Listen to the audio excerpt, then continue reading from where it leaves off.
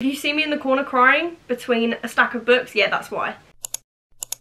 Hello everyone and welcome back to my channel. If you are seeing this video, then that means that you probably know that I have hit 10,000 subscribers. I feel like that is probably my first big, whatever you consider big, YouTube milestone, and I cannot be more thankful for all of you that have subscribed to me. But obviously there's a lot more new faces here in the Ella Rose Reads family, so I thought that I would do a little bookish Q&A, answer a couple of your questions, just so we can get to know each other a little bit better, because I feel like, as I said, there's so many new people that have come. They might not have watched my older videos. I actually did ask over on Instagram for your questions. I'm going to keep them anonymous, but I did get obviously quite a few questions sent in. And before we start, I do want to quickly say that these questions are both going to be book related and lifestyle related. We are going to get on with it. So the first question that was submitted is, where are you from? And I feel like you can probably hear by my accent that I am from London, UK, and I've lived here my entire life. What is your favourite book genre? So if you are an avid watcher of my channel, then you would probably know that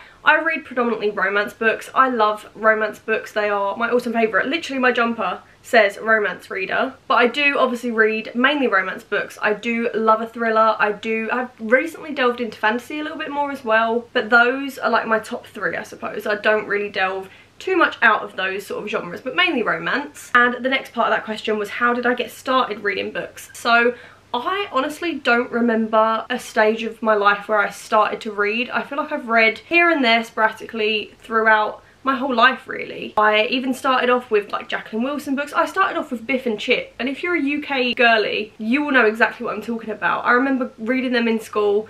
Then I went on to the fairy books, then I went on to Girl Online and all like the YouTuber books and stuff like that, and then it sort of did die down, I won't lie. It definitely died down between probably GCSE time and A-level time, but I do remember reading books during that period, just maybe like one a year or whatever, whereas obviously now I'm in the hundreds. And I will say, this is not an ad, but I do have a discount code for Literature Stitches, which is where I got this jumper from, and that is Ella Rose 10 if you want 10% off. The next question is probably one of my favourite ones, and it was, why or how did you start your booktube channel? How is a little bit of an easier question, I suppose, because I had already had another YouTube channel previously. I'm not going to link it, I'm not going to say anything about it.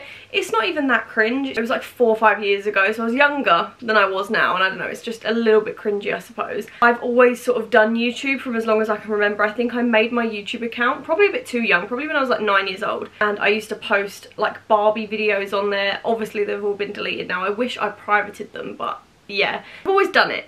But why I started a booktube is probably because I wanted somewhere to express my creativity in a long form kind of way. I feel like I'm all for Instagram, I'm all for TikTok, but there's only so much you can put out there because it does tend to be like a shorter sort of thing, whereas over on here I can post a 3-hour long video if I want to. Not that I ever have, but if I wanted to I could, and I feel like there's a little bit more freedom as to what you can post. And also I just really enjoy making content.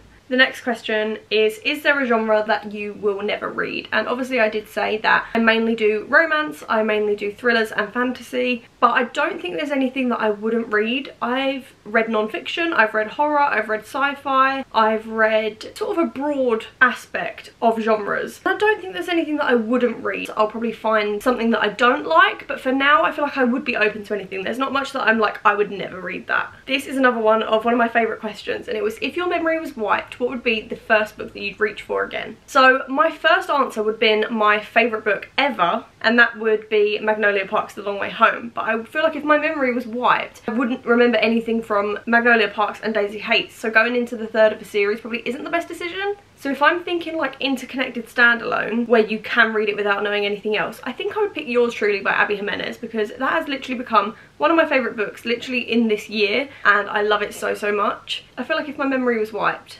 that's where I'd want to go. So the next question is, what book got me into reading? So obviously, as I said earlier, I never didn't read. However, the book that sort of sparked that enjoyment again into me in around 2018, 2019 was Good Girl's Guide to Murder by Holly Jackson. And if I didn't say that one, I would say Kat Clark's Entangled. No, Kat Clark's The Lost and the Found. That was great book, and I read that one when I was around 16, I think, so that sort of like sparked this era of my reading. The next question is, what does a typical day look like for you? And how do I read so much? And it says love you too. Thank you for your question. My typical day, I kind of think it varies on the day depending on if I'm editing, filming, if I have work and stuff. So Monday to Friday I have a job and I'm a receptionist, and I do that from 9 AM till 2 PM. So I only work part-time. I work 25 hours a week. So that is sort of like the morning part of my day. The reason I only work part-time is because I've literally just graduated uni within the past month. I think it was a month ago tomorrow that I graduated. For right now, I'm not ready to move on to a full-time job because I'm doing the YouTube thing, and obviously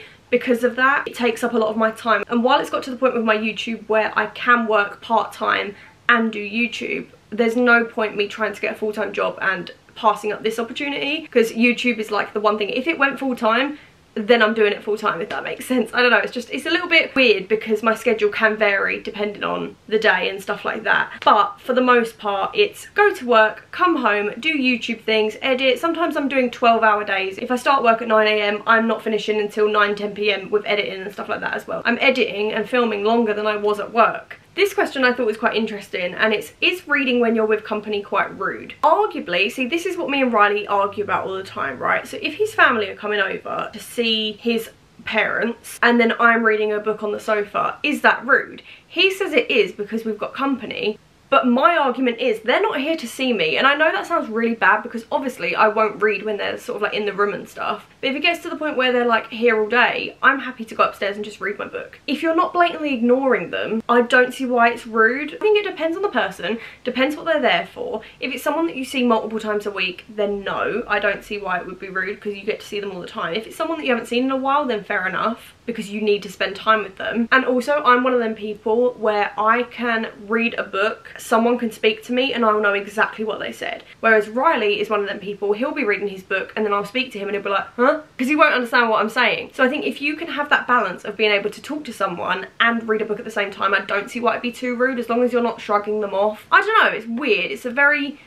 I think it depends on the situation. What is your favourite book that you've read so far in 2024? So, I feel like the best book that I've read so far in 2024, I did mention them both earlier. Obviously, I said that I would read Yours Truly again if my memory is wiped. I also mentioned my favourite book ever, Magnolia Park's The Long Way Home, and I feel like I would have to put it to that. I have read some amazing books this year so far. I started the Addicted series, which I've become really obsessed with. I've started the Boys of Tommen series that I've got obsessed with, and I've read various standalones actually that I've really enjoyed, that I've rated 4.5s and above. So I have read some good books this year, but I feel like if I had to label it, I would have to put it down to Magnolia Park's The Long Way Home. That's my favourite book ever, and it deserves so much hype. And now we're going to backtrack and go to the worst book that I've read this year. As I said, I've read some great books this year. I don't think there's been one that I would consider the worst, only because it's just books that I just didn't... I feel like if it's not my cup of tea, why would I say it's the worst? Because for someone else it could be the best. But I think if I had to put a label on it, it would be Summer People by Julie Cohen, because I actually DNF'd that in a reading vlog actually. I think it was in my blind dates with books video, and I got to the point where I was like, I got to like over 100 pages in. I was like nearly halfway and I was like, I can't do this anymore. I cannot physically do it. But it was only because I didn't enjoy that style of writing and stuff at the time. How long is my TBR? So if you actually watched a video from I think around 2 weeks ago, I went through every single book on my physical TBR, so definitely check that out if you haven't. I did count that I had over 220 books on my physical TBR, which is a lot, and I'm slowly crying about it. If you see me in the corner crying between a stack of books, yeah, that's why. Can you rank Emily Henry books in order of your favourites? Now, I'm going to do this off the top of my head. Number 5, You and Me on Vacation, or People We Meet on Vacation. Then, and I know you're all going to kill me, I'm going to say A Happy Place, because I went into it thinking it was something that it wasn't. I thought it was going to be like a happy, cutesy little summer romance, and it wasn't. So it wasn't that the book was bad, it's just that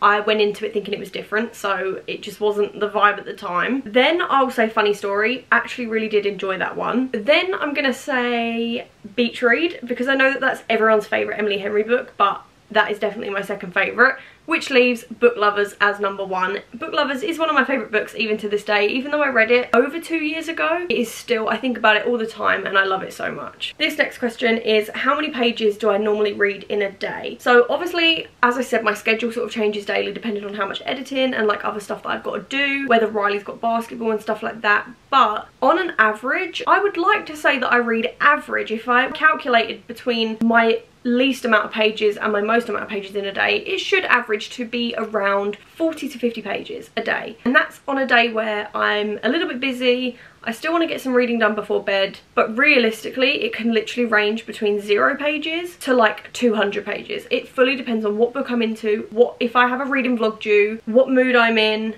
what I'm doing that day. So there isn't really like a set amount, it's just the fact that if I had to calculate, it'd probably be between 40 and 50 pages a day. So we've got a more personal question now, and that is, what was your engagement like? So in 2022, actually just before, I'll do a little bit of a backstory about my relationship. So me and Riley met when we were 4 years old, and childhood friends to lovers, and we went to the same school, same primary school, secondary school, nursery, sixth form, university. Like, we've grown up together. And he went into the year below me and I went into the year above him because our birthdays fall on different years, but we are only 7 months apart. But school years, we're in different school years. He was always just behind me. I was always just sort of like going up a year, up a year and up a year, and he was always just in the year below. And then when we went into sixth form, I decided to stay on an extra year and drop back into his year by my own choice. And then when we were outside our head teacher's office, he spoke to me for the first time. Like, didn't think anything of it. I was just like, oh hi, you okay? Like, I haven't seen you in a while. And then the rest is history. But that means that in 2022 we flew to La Palma, which is one of the Canary Islands, and we were on a cliff's edge at sunset and he proposed, and he was very, very nervous. I said, why were you nervous? You literally knew I was going to say yes. But we got together in 2019, so we've been together 5 years this year, and we got engaged at age 19. I'm now 22. And we are going happy and healthy and strong as ever, which is great. And a lot of people, I had quite a few questions on Riley actually. People are quite interested